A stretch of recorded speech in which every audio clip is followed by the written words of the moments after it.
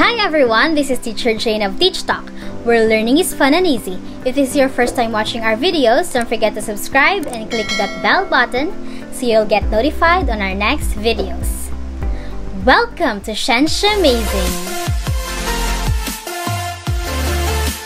Science Amazing! Kung saan pag-uusapan natin ang mga concepts from grade 7 to grade 12, including topics in general science, biology, chemistry, physics, and earth science. At dito, bida ang agham!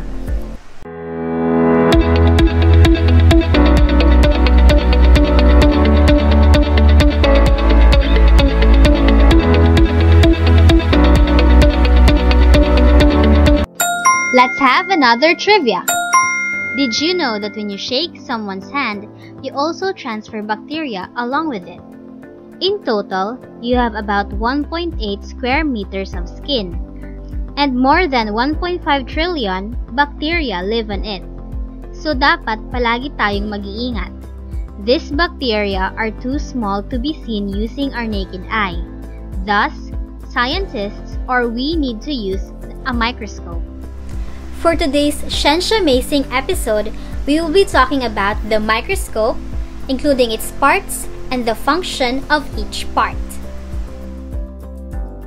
It is an instrument that can magnify or enlarge the image of objects, katulad ng mga bacteria at other microorganisms. In the laboratory, we commonly use a compound light microscope. Ito ay isang compound microscope. Why is compound microscope called compound? This is the reason why. Because it consists of two kinds of lenses. First, ang ocular lens, then objective lens. We will know more about these parts by discussing the parts and functions of the microscope. Let's start from the top. Ocular lens or eyepiece. It is what you look through at the top of the microscope. Dito tayo tumitingin para makita yung image na formed in the microscope. Next, we have the body tube. The body tube is what connects the ocular lens, yung eyepiece yung tinitingnan natin, and the objective lenses. Saan do makikita ang objective lenses? On our next part. We have the revolving nosepiece. From the word alone, it revolves and holds the objective lenses in place and allows it to revolve o para umikot. If you want to change the objective lens na ginagamit mo, you just turn the revolving nosepiece, the objective in use. Next, we have the objectives. Objectives are the primary optical lenses used to magnify an object. Ito yung key kung bakit na magnify ang object ng isang microscope. We have two commonly used objectives, the LPO and HPO. LPO stands for low power objective, while HPO stands for high power objectives. If you can notice, mas clear ang image sa HPO. So if you want an overview of the specimen first, you use the LPO.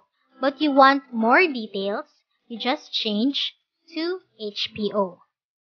Next part, we have the arm. The arm is what connects the body tube to the base.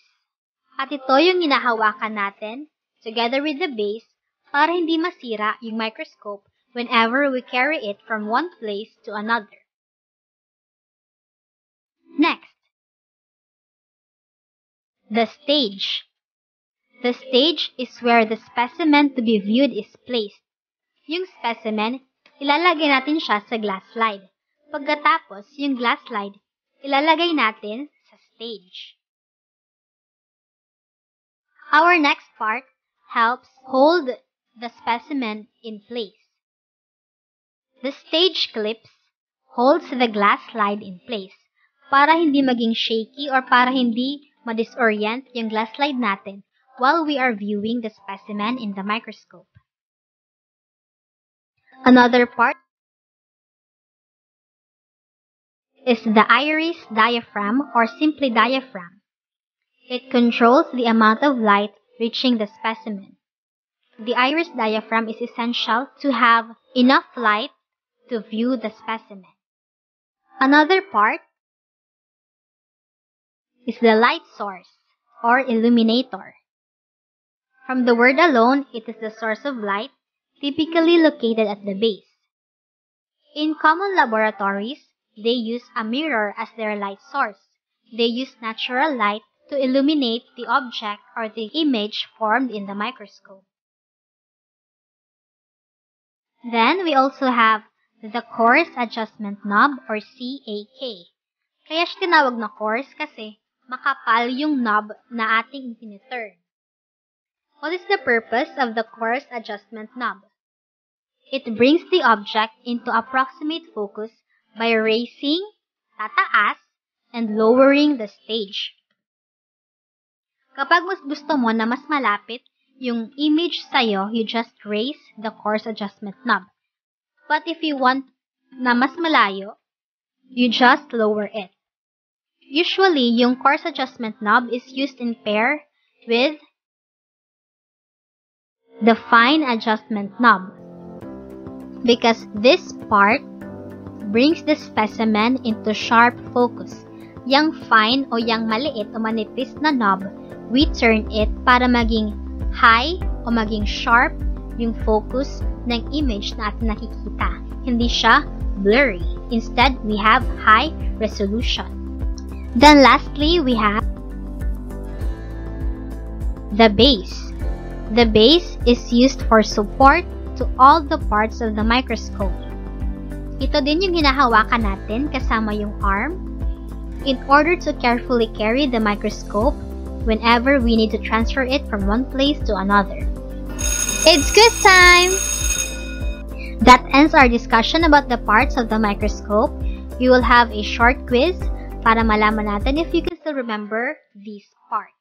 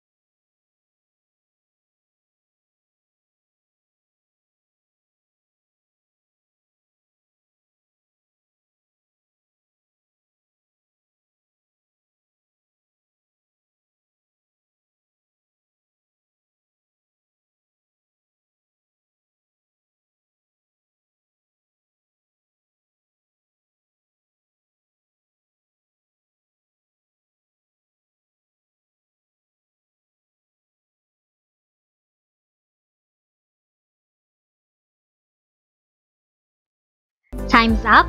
Let's check if your answers are correct. Number 1. It is held, hinahawakan, together with the base when carrying the microscope. Ano yung kapares ng base? We have the arm.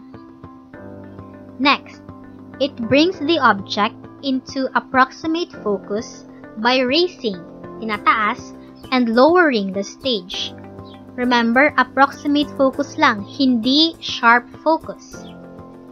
This is the coarse adjustment knob, while the fine adjustment knob is for the sharp focus. Number 3. This part is where you mount the specimen. The answer is the stage. This is where you mount the slide containing the specimen. Number 4. It provides support for the microscope. Yung nasa baba is called the base. Number 5. This is where you look into the microscope. It is the eyepiece or ocular lens. Kindly comment your scores in the comment section below. That ends our Science Amazing episode for today. Don't forget to subscribe, like, and share this video to your friends so that we can learn together. Bye!